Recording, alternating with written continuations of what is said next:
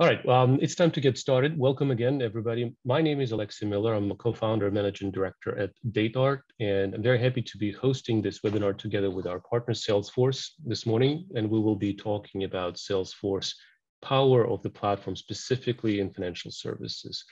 I am very happy to welcome two esteemed panelists today. Tom King, director at Salesforce. Thank you, Tom, and welcome.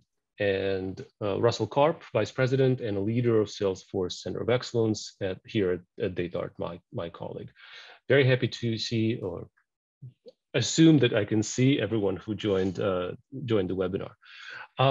Today's session is, just as a heads up, today's session is not going to be a very technical one. Those of you who may be expecting some live coding session on the screen may be disappointed. That's not us, and that's not the subject of the conversation today. What we wanted to do is have a high-level conversation about the right way to think about Salesforce platform as a foundation block, as a jumping off point, I guess, to develop sophisticated, custom-tailored solutions for organizations in financial services. DataArt and Salesforce are two partners who come to this conversation from slightly different angles, and we'll cover those later in the presentation. But our overarching idea is to share our experiences, our vision, our advice in terms of how to think about Salesforce platform and how to organize your processes, your teams around this idea of building sophisticated solutions on top of financial services. On top of Salesforce platform. We will go through a very quick, I promise, introduction of DataArt to get us started, and then we will pass it on to Tom. So the host of the conversation today is DataArt, and as I mentioned, DataArt is in the position. We come to this conversation as a builder of custom software. We've been doing this for a long time, about 24 years in existence, and the company is doing it all over the world, building sophisticated custom software solutions for clients in a variety of industries, primarily in financial services. We do it at scale with almost 6,000 engineers at this point, about 400 clients, and our claim to fame for many, many years has been using technologies of various kinds to build sophisticated software solutions from scratch, which is now changing a little bit, and we'll talk more about that in the next few slides. We come to financial services sort of from three angles of attack. We try to combine our knowledge of technology, our understanding of the subsectors and the issues that are specific to those subsectors in asset management or trading or payments or insurance, the solutions that address certain typical tasks, legacy modernization, getting things done quickly, developing new systems from scratch. We believe that by combining those three components, we can be efficient, we can be good guardians of our clients' dollars, and ultimately develop solutions that last in the marketplace. A quick rundown of the typical problems we help clients solve in financial services. Those of you who are from organizations in those sectors will probably recognize some of the typical problems or challenges in your respective sectors, whether it's claims processing and insurance, and using the best machine learning technology to automate and speed it up, improve data quality, to data warehousing, reporting analytics, dealing with alternative data sources in asset management, or implementing new digital technologies in the service of payments optimization. At DataArt, as I said, we operate at scale, so we do it all. There are interesting conversations in all of these sectors. Fintech explosion of interest and investment has been driving enormous digital transformation in the payments and retail and commercial banking sector. Asset management is very active in terms of technology investment. Insurance is not far behind with massive opportunities. So I think what we will be talking about later in the presentation, although not specific to any of these subsectors, is certainly relevant as an overarching picture to so many of us in this industry. And so, as I mentioned, at DataArt, we've been proud and very efficient builders of custom software for many years, and we've mostly did it from scratch. whether or not that's the right approach is a question we deal with every single day. And I think what we're coming to realize that the world is changing. Our clients' demands are changing. The platforms that we partner with are becoming more powerful by the day. And so now the solution is never fully custom or just buy. The solution is somewhere in between. The right ways to think about it, the right ways to deploy the platform to the use is what we want to talk about today. So with that in mind, I'll consider DataArt introduction done. And I want to pass it on to Tom King, Director at Salesforce, who kindly agreed to share Salesforce's vision for financial services with us today. Tom, thank you and welcome. Thanks very much, Alexei. I greatly appreciate it.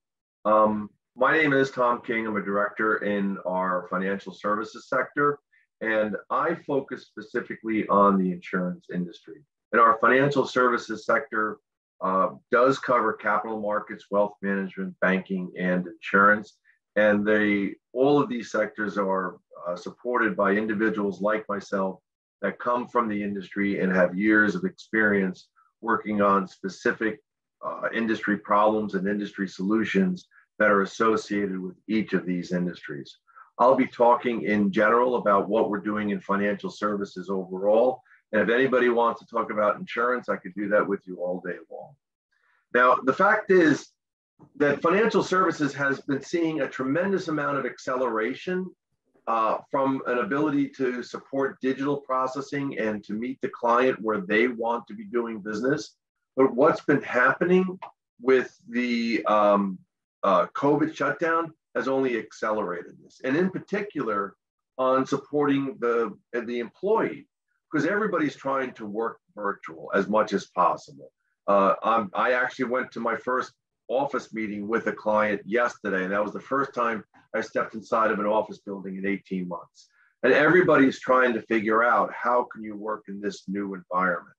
And the one thing that's pointed out across all industries is the amount of manual processes and workarounds that we currently have in place to get our work done day to day. And many companies, insurers, bankers, credit unions, et cetera, are all trying to figure out what can we do to streamline processes, have a single view of the client, and to be able to provide that access that everybody needs, both internally and externally. And the fact is that the customer expectations are evolving. And it's not always necessarily because of what's happening within financial services. It's being driven by what we're seeing in other industries. Just take the entertainment industry. If I can start a conversation, or if I can start watching a movie on my phone, move to a tablet and then to my TV and pick up that program exactly where I left off, if I can see all of my users on that account, why can't I have that same level of access to my insurance accounts or my banking accounts, et cetera? So what the clients are expecting is going up tremendously. And it can vary within socioeconomic groups, it can vary within demographics. I was doing something with my son, and he was having a problem with one of the vendors that he bought something from. And he was trying to take care of it online. And I said, why don't you just give them a call? And he said to me, Dad, I'd rather cut my arm off than actually have to talk to a person. And that's the way a lot of younger people are looking at it. So being able to support the client in the channel that they want to be supported in is going to be a major issue for anybody that's trying to do business out there today. And the fact is, our organizations and the regulatory environment is becoming increasingly complex, especially around privacy. And what we don't want to have to do is just rely upon our people to know what is the privacy regulations or what they're supposed to be doing from a processing perspective. As much as we can build into the underlying support systems to take it off of the plate of our employee and have the systems manage that process, we're more likely to stay in compliance and to show the regulators that we are doing the due diligence to follow all of the regulations as they're put forward will help avoid fines and make it easier to work in this environment going forward. I almost kind of think that the whole idea of the customer 360 might be misnamed a little bit. Honestly, it should be party 360, Because yes, when we first look at being able to manage our business, we want to know what can we do to support our clients and what business are they bringing to the table. Because what you don't want to do is look at your individual clients as separate products. You want to look at them as a holistic whole and have visibility into all of the products that they have with you. But the same is true for the channels that you're doing business with. It doesn't matter which line of financial services you're in.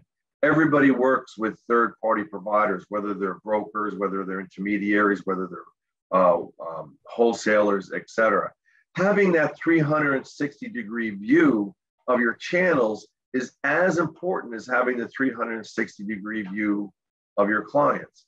In the insurance space, when an insurer is working with an agent or a broker, they want to know what's the quality of the book of business that they're bringing in. Are they bringing us profitable business, or are they only giving us the stuff that nobody else will take? Or are they using the insurer to block the market so that other brokers or agents couldn't bring the same risk in? And there are similar sorts of issues in other sectors of financial services. So having that 360-degree view of your channels is as important as having the 360-degree view of your client. And just to speak about the client for a second, it's more than just having a view of what type of business are they doing with you. So that, for example, I'm 59 years old. I'm married. I have a couple of kids. I have multiple products across the financial services sector. And when I call in to my bank or to my insurer or to my credit union, do they view me, first of all, as an account level with all of those different pieces of it? But what is the information that they're putting on top of that? How are they using analytics to determine what type of a customer I am? Because when I call in, do they realize I work in the software industry?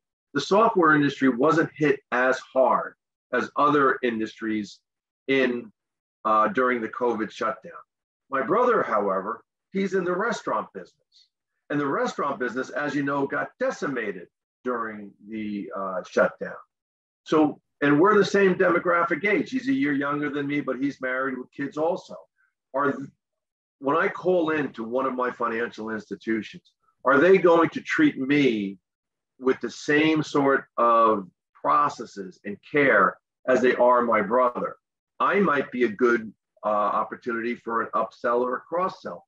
My brother, they're looking at a retention risk. He might be short on cash. What can they do to help him get through the financial shutdown, through the COVID shutdown?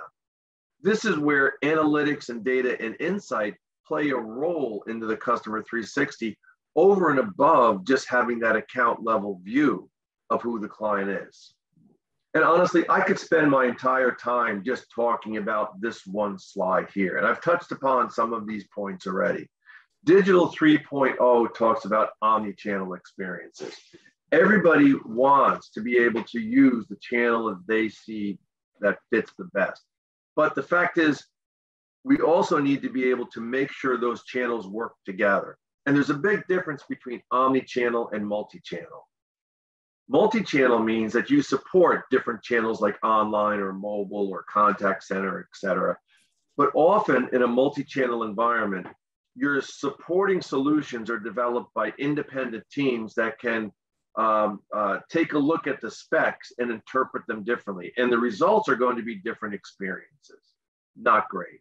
And usually in a multi-channel environment, when you move from one channel to the other, you often have to start over. In an omni-channel experience, you develop a solution once and you roll it out across multiple channels. And then as you roll these channels out, in a true omni-channel fashion, you can move from one channel to another without having to start over and have the same exact user experience. And if the user experience is different in an omni-channel solution, it's because you as the organization has made a decision to change it, not because two different development teams interpreted those specs differently. So omni-channel a couple of years ago was a competitive differentiator. Today, it's becoming table stakes. You have to have it. And that ties directly into connected service and automation. The fact is, too many times in financial services companies, the process is not straight through or is not fully automated, where steps are going from one person to another or pulling data together across different systems. It's a start and stop process where the processing is chunked up into multiple different pieces. Even though you might have to have an individual included as part of a process, it's not all going to be fully automated. You need to have a straight through process where you can create a full end-to-end solution that is going to guide the user and the different participants through the entire process and manage the data associated with that across the entire process and provide visibility into the different users so they can see where everything is pulling together. And that kind of ties into the whole intelligence and empathy thing, like as I was just mentioning before. If you're talking about a contact center, for example, when a contact center rep starts a new call, they have what, maybe 30 seconds to kind of figure out, is this a happy client or is this an unhappy client? Is this somebody that we can do an upsell or cross-sell to, like myself, or is this a retention risk, like my brother that I mentioned earlier? You need to be able to use analytics and data to be able to take the information that's available on any client that you're doing business with, as much or as little as you have, and be able to prompt your customer service reps or whoever's dealing with the client to give them the best intelligence that you can provide so that they can work with your client, with your brokers, with your agents in an empathetic manner so that you know where they're coming from and you can make the best recommendation possible. And that ties into the whole idea of proactive service. So that during the shutdown, for example, most automobile insurers were able to give back money to their insureds because they weren't driving. And insurance companies were going to be making scads of money, and the right thing to do was to return some of that premium to clients. But at the same point, what can you do to tie your client more tightly to you, or tie your agent or broker to you more tightly with proactive service? So that knowing that my brother's in the restaurant business, what could the insurers have done, or their banks or their credit unions done, to reach out to him to say, hey, we know you're going through a tough time. Here are some ideas that we'd like to work with you on to make sure that you get through this, this hardship in a very successful manner. That helps create customer loyalty and long-term customer success. Now, I've been with Salesforce for about 2 years. And I have to say, what attracted me to Salesforce is the investment that Salesforce is making in financial services. And a good chunk of that investment is in what we call the financial services cloud. It is the basis from which we are developing all of our solution sets to support all of the industries that's part of financial services. So that includes wealth management, insurance, banking, and lending. And we develop in layers here at Salesforce so that every Salesforce product starts with the Customer 360 and the Lightning platform. And then on top of that, we have the Sales Cloud and the Service Cloud that takes advantage of all of the capabilities built into the platform. We built Financial Services Cloud on top of sales and service, so that this way here, we inherit all of the capabilities that are coming to market with those products as they develop. And then we built out the specific requirements for each of the sub-verticals within financial services. So we have separate data models to support wealth management, insurance, banking, and lending. And that's very important because in a lot of areas across the world, many companies work across those. So if you're an insurer or if you're a bank within the US, you might not need all of that capability. But if you're doing work outside of the US, you probably will. But the fact is, it's all there. And as we develop our industry-specific solutions, such as in insurance, we have claims and we have policy admin. Those are all built off of financial services cloud. And so in banking, lending, and wealth management, as we built out our solutions for those sectors, we are building all of those on top of FSC, or Financial Services Cloud. Now, the one key thing I'd like you to keep in mind about Salesforce is that we release upgrades 3 times a year. And this is not like a traditional software package where you actually have to go through an upgrade process to be able to take advantage of these upgrades. They're automatically available to you, and they're there. And then you can just decide how or if you're going to use those new capabilities. And this is true for all Salesforce products. Now, what I love about this model of software as a service is it helps our clients avoid what I call the legacy trap. One of the reasons why financial services companies have moved away from building core solutions in-house and have moved to buying solutions they could buy off the shelf is that often, even though you might build a solution in-house, and it could be the best thing since sliced bread day one, most organizations do not have the appetite for investment to continue to invest in the underlying technology. That is why the industry is littered with COBOL systems that are 30, 40 years old.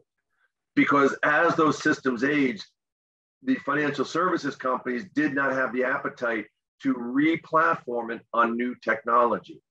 That's where software providers come in. They should be investing in those underlying technologies so that you don't have to. You just have to take advantage of it. And when you get to software as a service, as opposed to a traditional install and then have to re-upgrade, the overall process for maintaining those solutions becomes a lot easier, and taking upgrades becomes a lot easier, so that you don't have to do a massive upgrade every 3 or 4 years that you have to cost justify and figure out, is it worth it, et cetera. You just need to be able to take advantage of capability as it's rolled out from the 3 releases each year. Now, we have tremendous footprints in all of the sectors within Financial Services Cloud. As you can see here, we have many of the major brands, and we work with each type of client in the manner that meets their specific requirements, whether it's a core solution or a contact solution, et cetera. So that, for example, with Pacific Life, they were looking to be able to have visibility across their different lines of business so that they could go back to their agents and brokers and say, hey, here's where your clients sit. We think there's some great upsell, cross-sell capabilities here, and we're able to provide warm leads back to their distribution channels. But one that I'd like to talk about is in the banking sector. And it's a great example of where Salesforce has enabled our client to be able to change the way that they're doing business with their clients. And that's Rocket Mortgage. We started our relationship with Rocket Mortgage where we were able to help them tie together all of the data that were in their underlying core system, some of which, maybe might not have been the most up-to-date solutions. But we were able to pull all that information together and give them a single view of the client, and then to create a straight-through one-click mortgage process. They were so successful with that, they are now offering that out to other banks and credit unions that might not have mortgage operations or don't want to support mortgage operations and would rather work with a partner. So anybody that wants to do business with Rocket Mortgage can install their one-click mortgage process in their offices or on their website, and working with their loan origination officers, start the mortgage process with their clients, but execute through Rocket Mortgage. If you want to learn more about this, Rocket Mortgage actually put this out in a press release at the end of October 29th, I believe it was. And one of the key things, this slide and the next slide are 2 of the key things I want you to walk away with. And the first is that digital transformation is not a big bang project. It's a process, and it's the way that you need to start managing your business. I chose a distribution management transformation plan here as an example. Each of these individual circles are one small project, something that you could do or managed within 3 to 6 months. And the whole idea here is that you should constantly be renovating the way that you're doing business. You should have a strategy that sticks out 2 to 3 years. And the whole idea is, as your market changes or as your business changes, you are able to reschedule how these circles are going to be addressed. And when you're done with these 10 circles, there should be 10 more lined up. The whole idea with digital transformation is it never stops. You're always looking for the next tweak that you can do to your systems or do to your business. And it all should be done in 3 to 6 month chunks, 6 months at the outside.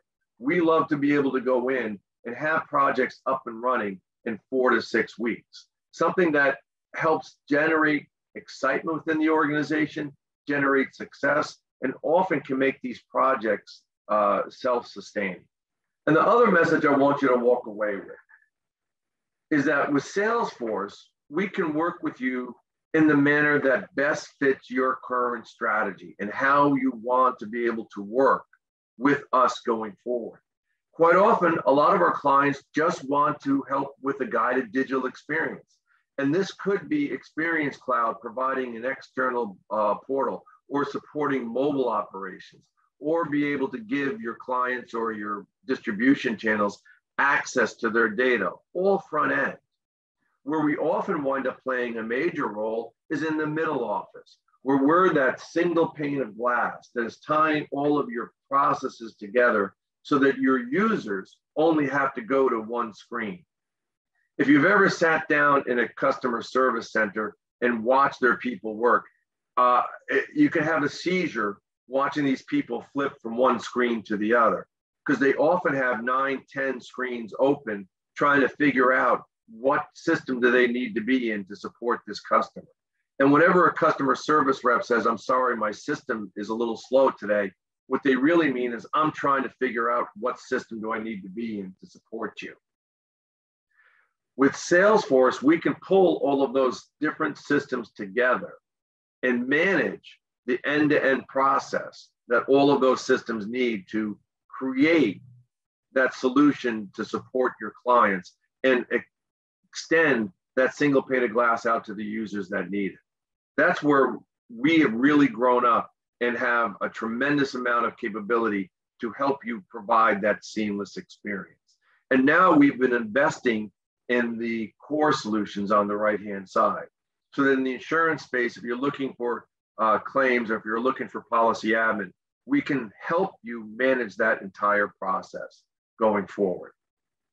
So working with your sales reps and our customer success teams, we can help craft the strategy that makes sense for what you need to get done today.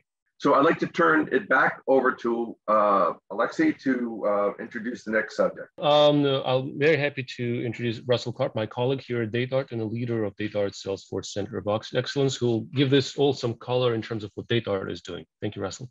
Yep, thank you, Alexei. Thank you, Tom, for a great overview and insight into how financial services plays within the Salesforce ecosystem. Yeah, so about DataArt and how we fit in into everything that's been presented to you so far today. So we are a Salesforce partner. We have been for several years. We provide services pretty much across the board, from digital transformation, as Tom mentioned, kind of as a process along the way of architecting and designing your Salesforce solution. And we also have services around integrating data using either custom solutions or platforms such as MuleSoft and so forth. And one thing that we do pay close attention to are Salesforce and industry best practices in all of our projects.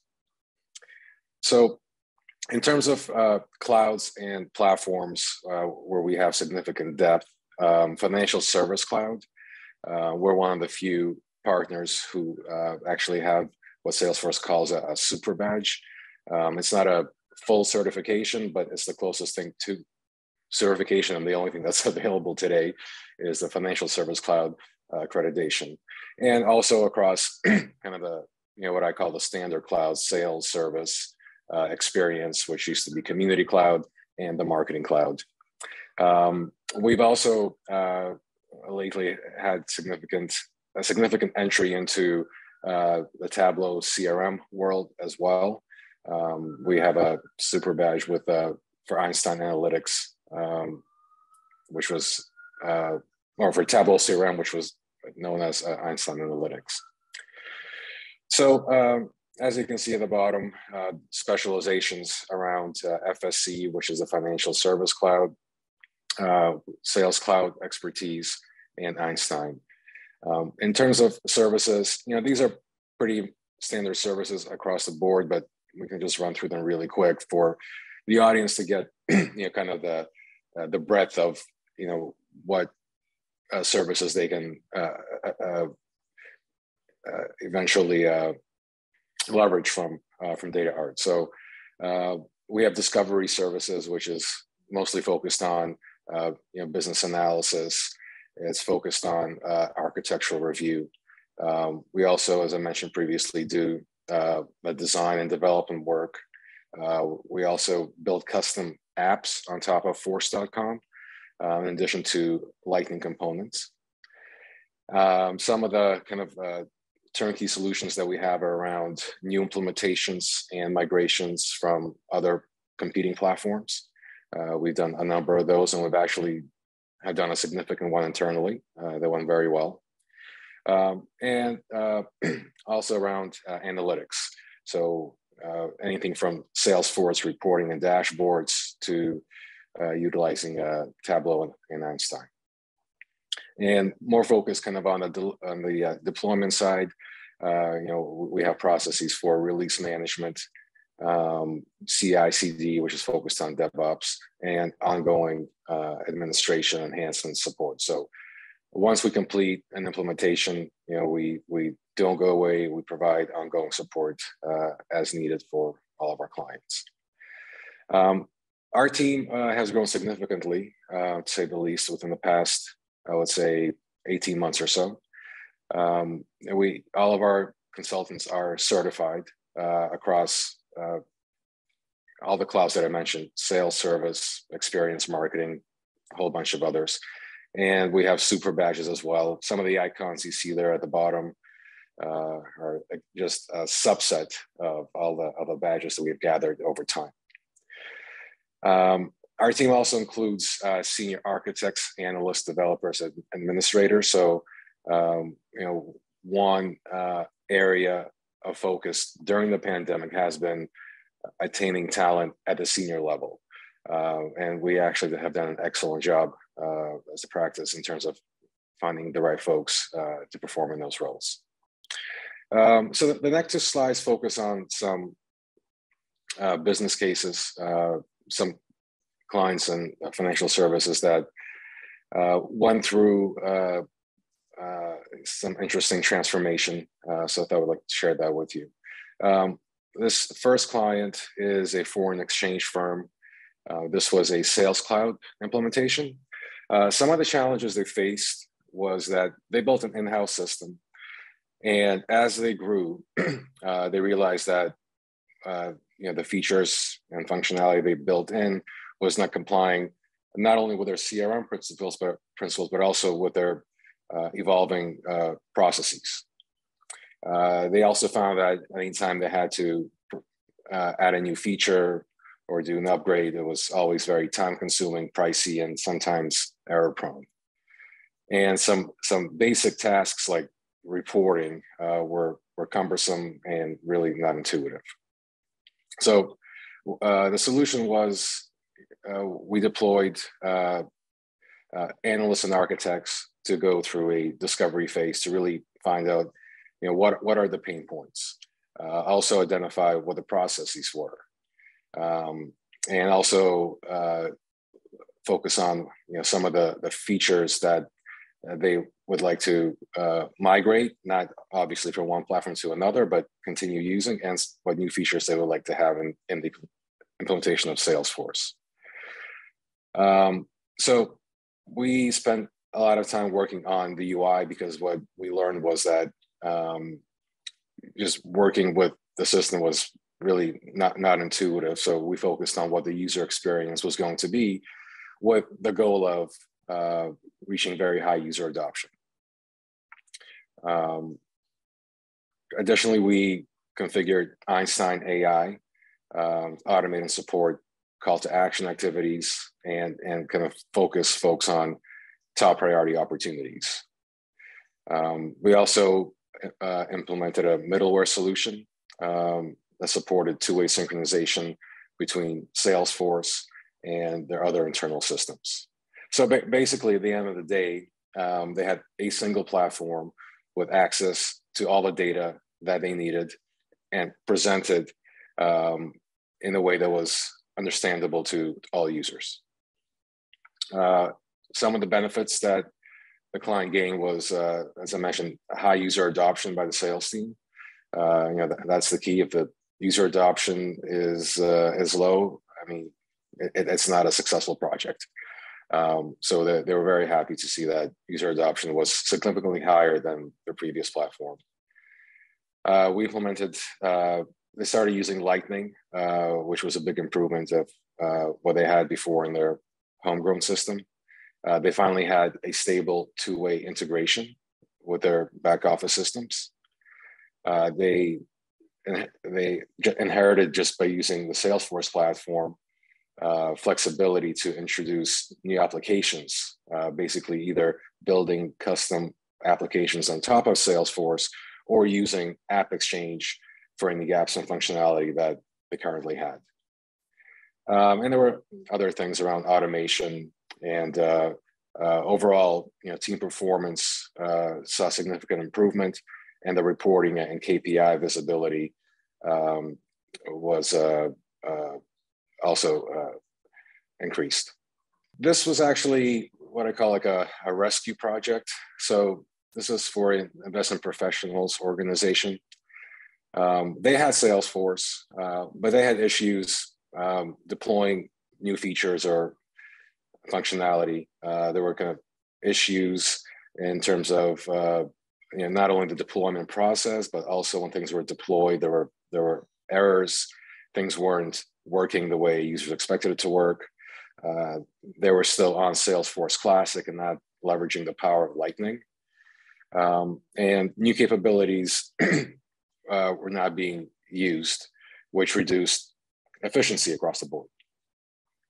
So our solution was, again, we deployed kind of a similar team as to the previous case study, where we had architects, developers, and analysts that we integrated with their in-house team. So they already had a team of Salesforce developers and architects internally, and we enhanced their team in terms of providing them with guidance and helping them develop the solution eventually. So we planned and eventually deployed a Lightning strategy, take advantage of such things as dynamic forms, permission set groups, that's more around security. We built Lightning web components, and change data capture, which is more around auditing. We also developed a DevOps strategy for them and implemented using Salesforce best practices. So this significantly enhanced kind of time to market in terms of new features and capabilities. Some of the benefits they realized were, again, user adoption. That's always the key.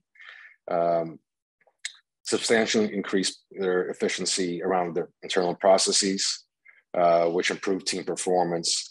They reduced cost because they spent less time working on issues with deployments and fixing bugs with whatever they deployed previously. And we also implemented CI/CD processes and procedures, which kind of made, again, this entire ideation of a new feature to go live of the new feature significantly quicker. This is extremely high level, but we just want to kind of illustrate like what are the successful building blocks, for a Salesforce program.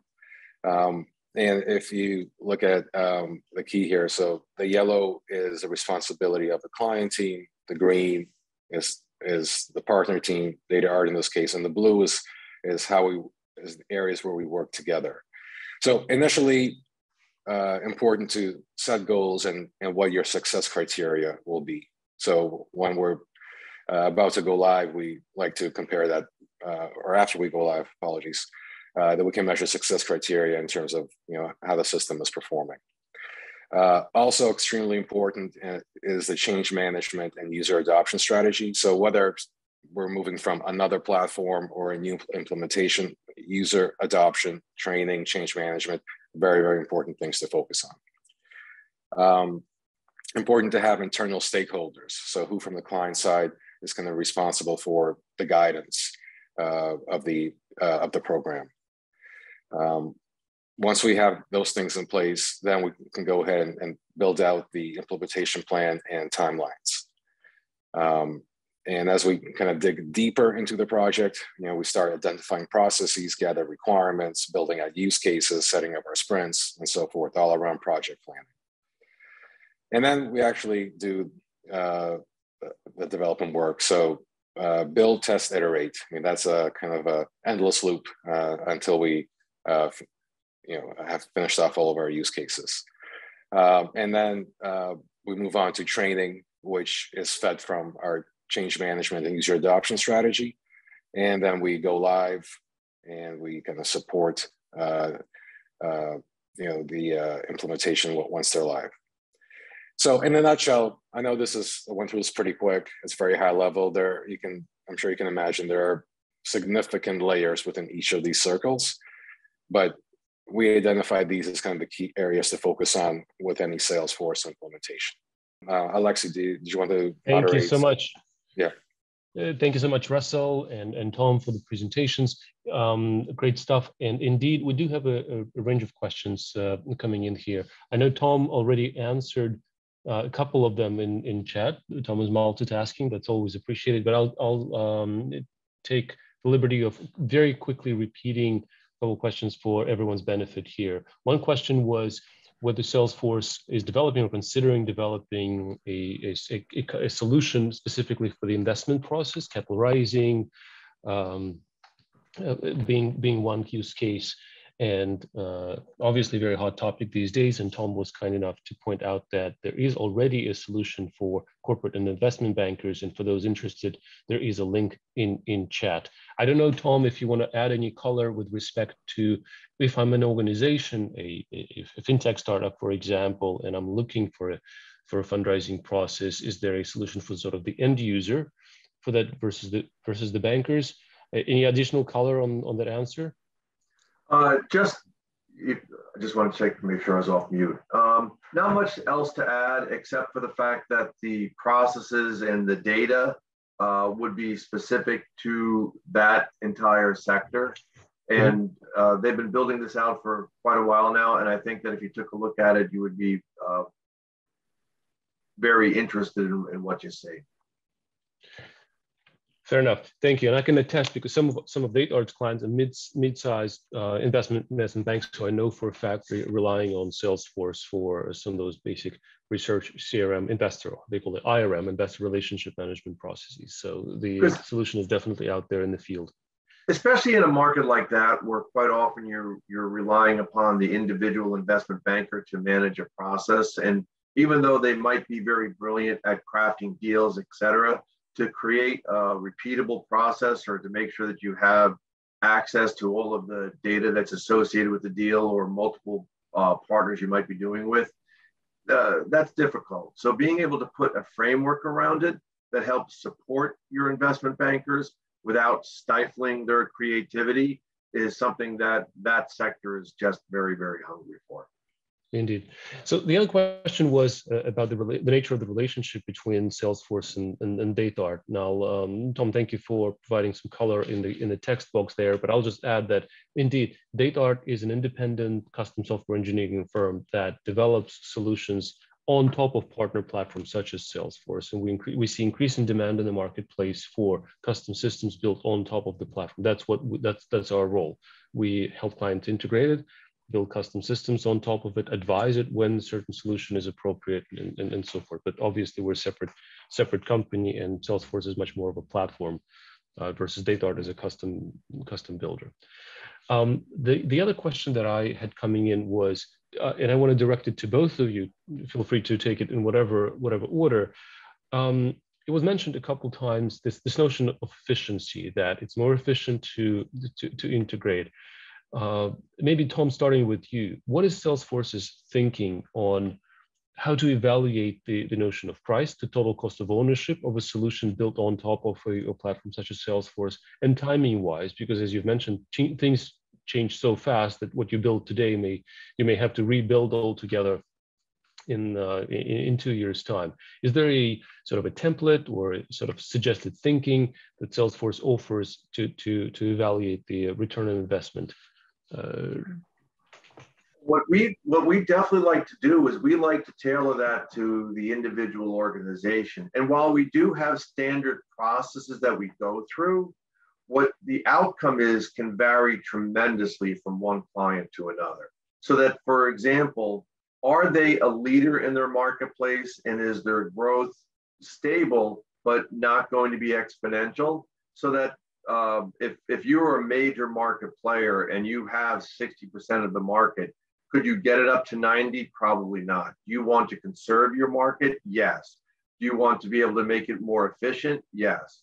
So how we would approach them and the value drivers that we would identify would be much different than a company that is a growth company. Let's suppose it's a regional company that wants to become a super regional company and go into more states. How you would address that from a growth perspective is much different than if it is a large market player. Or possibly if we're going into new lines of business and need to be able to develop new solutions to support it, and at the same time be able to create that customer 360 I talked about at length for. Each of those different strategies from a business perspective would have different value drivers. And one of the things our client teams work very closely with the client on is figuring out what are the value drivers that they're concerned about and how can Salesforce support it. And one of the things that I hear on a regular basis is that we want to be able to grow, but we don't want to have to add to staff. That whole model, and it used to be, especially in the insurance industry, if you wanted to improve customer service, the only way you could do it was to throw bodies at it. Today, you can improve customer service tremendously and actually do it with less people by being able to provide access to all of the data for an individual and all of their accounts, by being able to offer online self-service, by being able to provide tools to help your people manage work much more effectively without having to do swivel chair processing. Those are some of the core areas that just about everybody wants to address. And then on top of that, you have the strategic issues that I mentioned earlier. Russell, I was wondering, in your experience, talking to clients who are sort of early on in their Salesforce journey, when the questions of both cost and what I imagine the platform lock-in come up, such as you build it on top of a platform, you're stuck forever. How do you help clients deal with that? What are the trade-offs that you walk them through? Well, the biggest one, and I think Tom mentioned that early on, was the support and maintenance and enhancements. That Salesforce upgrades their platform 3 times a year. So the clients are getting new features, capabilities, really at no additional cost than what the subscription model is. That's a big differentiator compared to if you're building something in-house or some of the competing platforms. There was a very interesting slide, Tom, somewhere in the middle of your presentation with the layered structure of the Salesforce Financial Services platform, starting from the very basic customer 360 view all the way to the partners systems that they automate or support some very high level processes. Yeah, we just had it flip on the screen. So Tom, I was wondering if those regular updates, first of all, do you publish what's coming? Do you upgrade it throughout this sort of stack? this layered structure that we saw a second ago on the screen, how should future Salesforce users or current Salesforce users think about expecting the new? How do they get notified? How do they sort of decide what to invest in the custom solution versus to expect in the next release from Salesforce, for example? Well, we generally have release notes that come out every 3 times a year that are identifying what's new in each release. And we actually have client advisory groups where we gather feedback from our clients on what they want to see in the solution stack. And that drives a lot of the functionality that we're building out. So that, for example, in the insurance space, we heard loud and clear that they wanted an augmented data model for the insurance industry, and they wanted augmented roles for underwriters, for claim adjusters, et cetera. And there are similar feedback loops from each of the different industries to make sure that we're putting the investment in the product that the client wants. Now, we don't put everything in the financial services cloud because not everybody wants everything. So that, as I mentioned earlier, we have a claim solution that's built on top of financial services cloud, and that's a different license. And the same thing for policy administration. Why? Because a lot of clients have solutions that they already have in place that they want to be able to leverage. So Salesforce is not going to force them to run all of their business or all of their processes on Salesforce. Financial Services Cloud is a great building block for being able to tie processes together, to have different roles with different types of capabilities built into it, and then leverage the other systems that our clients already have in place, regardless of whether it's banking, credit solutions, investment management, as somebody mentioned earlier, and insurance.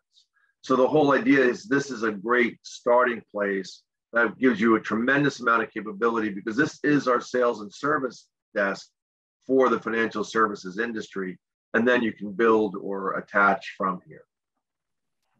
I think, yeah, this is an area, from speaking from experience talking to clients, there is still quite a bit of confusion as to what is the starting place, what is the end point. A lot of the IT people like to think about a solution as a starting point and love the idea of building further. Well, the business who's paying top dollar for a solution, it likes to think that they are getting out of the box what they've paid for and have relatively little patience for the follow-on development. So I know from many of our plans, it's always a delicate balance to convince the business to both wait and pay up, and for IT to find this optimal path of using something. I think we have time for maybe one more question, which I want to throw at Russell.